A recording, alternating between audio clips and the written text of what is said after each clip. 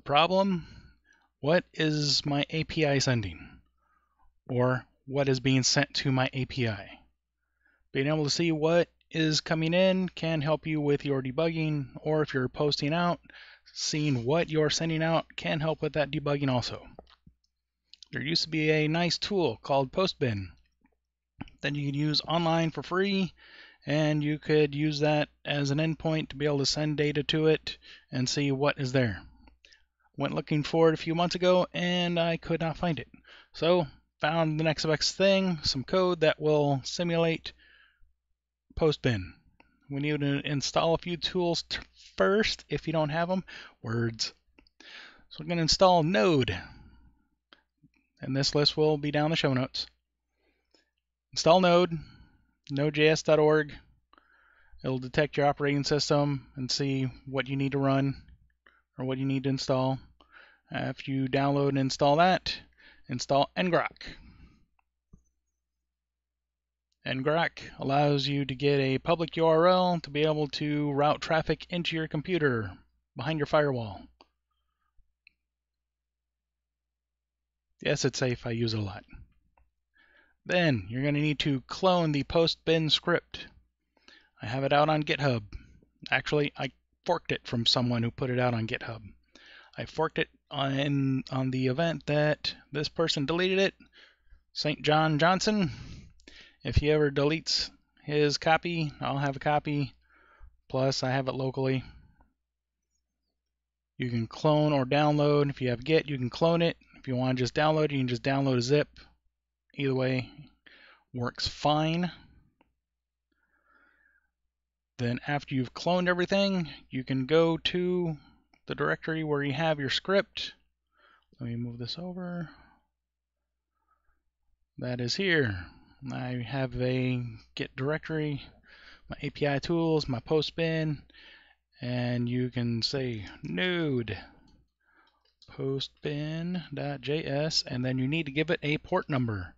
We're going to already have it running somewhere else, so we're going to go 8000. Now it's running. How will we know? We'll see that after the next couple of steps. Now, after you have ngrok running, you just open a command window, doesn't matter where, directory, doesn't matter, ngrok, HTTP, 2 T's, not 3. And then you need to give it the port number that you're redirecting to on your local machine. And whoa, oh no! Oh, I've already got too many running. Let me go ahead and kill one. No, not you. You. Control C. Yes. Yes, I use ngrok for quite a bit of stuff. Anyway, there we go. ngrok 8000. And it will give you this URL right here. So this, give me a mark. Give me a mark, please. Mark, edit, mark. That will be your external URL that you can have data get posted to hit your computer. All right, Postman. Just to verify that this runs local, localhost 8000, right here, localhost 8000. We're going to send what, who. Yay, it shows up. What, who. And you can also see what the headers are, user agent, accept, all that info. That's nice. Oh, and it even will tell you if it's a get or a post. Yay, post, headers. Now we're going to use the ngrok URL. Go ahead, define a body. Just go ahead and let's just make it some JSON. Boom, boom. Yo. Sub. Send. Now went out to the internet, hit this endpoint, got redirected into the machine, and then it says, yo, sup. So we have the data there. And there's also, a way that you can view the web interface for ngrok. So we'll say localhost 1:4041 right here. Web interface, this will tell you where your local web interface is, and I'll give you some information about your running ngrok. And you can see the different requests that have been sent through it. So if you want to get some more information out of there, ngrok will also capture that info. You can see the raw, see the binary, if you so choose.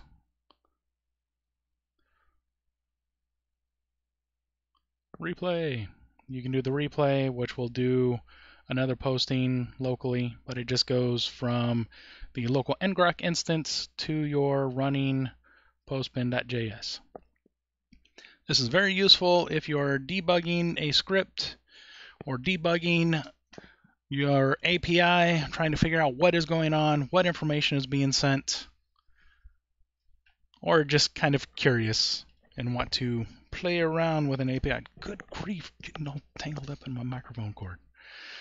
So, between ngrok, node, and a Postman script, I was able to find a way to get all this lovely debug information.